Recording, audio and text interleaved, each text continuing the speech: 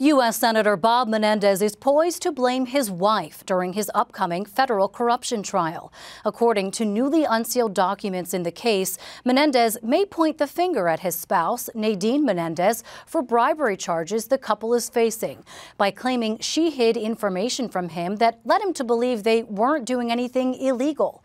The couple is accused of accepting cash, gold bars, and other bribes in exchange for using Menendez's political influence. The bombshell revelation was contained in just 2 sentences of an unredacted court filing, reading, quote, "While these explanations will tend to exonerate Senator Menendez by demonstrating the absence of any improper intent on Senator Menendez's part, they may inculpate Nadine by demonstrating the ways in which she withheld information from Senator Menendez or otherwise led him to believe that nothing unlawful was taking place." Legal experts say that tactic could protect the senator and, because of a rule known as spousal privilege, also his wife. Here to explain how is Brian Whistler, an attorney and former federal prosecutor who has experience with this strategy. Brian Whistler, thanks so much for coming on the show. So explain to me how this strategy works in a way that would both exonerate the senator but potentially also benefit his wife. I'm unclear on that.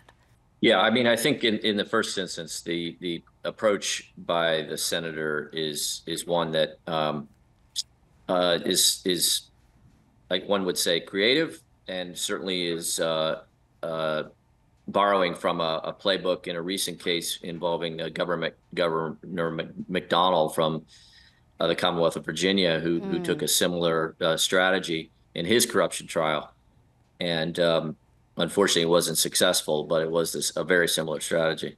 So this would rely on Senator Menendez taking the stand.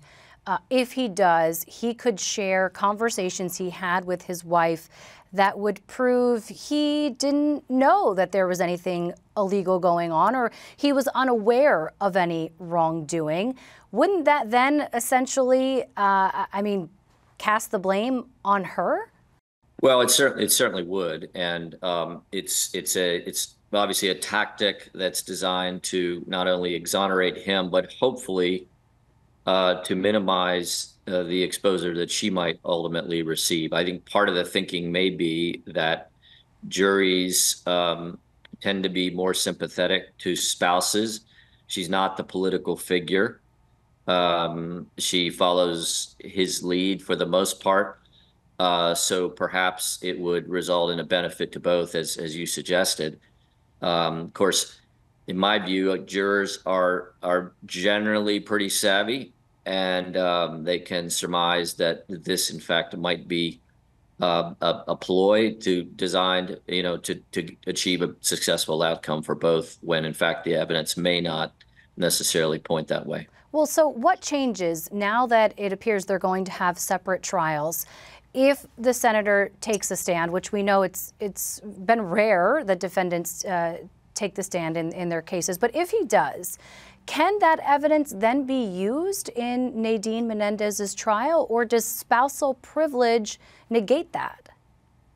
Yeah, he would be waiving that if he takes the stand and describes various communications that are occurring between the two spouses. And it's the only viable way from an evidentiary standpoint that evidence could come in support of his defense that he did not have sufficient state of mind, whereas she did. It seems almost strange, I guess, that we've had such a look into what seems like will be the defense's playbook going into this trial. Is that typical? And the fact that these details were included in that court document, albeit they were sealed, is it typical for them to lay out these tactics in that way? So in order for the court to properly rule on the defense motion to sever the trials, the defense has to offer a substantial basis to support that motion, a factual basis, that is. And that's what was done here. Of course, it's a very high-level summary of the anticipated defense should the senator take the stand in his own defense. But there has to be a factual basis in order for the court to properly rule on the motion. So is there a way that they use this tactic and they come out unscathed and keep the marriage intact? It seems like fingers are going to be pointed. I think it's a live possibility, but one can imagine that it is quite a challenging defense to mount. Again, given the prominence of the lead defendant, that he was the one that was, engaging with these various business partners as alleged. She was the beneficiary, it seemed, of the benefits that were conferred as a result of those arrangements as alleged in the indictment. It's just significantly challenging, I think, for a juror to look at this and conclude that the spouse, the non-political spouse in this case, was the mastermind or the driver of the scheme. Now, look, it all depends on the evidence at the end of the day, right? But I was at the McDonald trial. I represented the cabinet members and the staff, the senior staff. I saw this theory advanced, and it was done very elaborately to create a wide gulf between the two spouses, and it just was not successful. And I think partly because there was the juxtaposition between the two spouses led the jury to conclude that the governor certainly had knowledge of what was alleged. Brian Whistler is an attorney and a former federal prosecutor. Brian, thanks as always for your insight. Great to speak with you. Have a great rest of your day.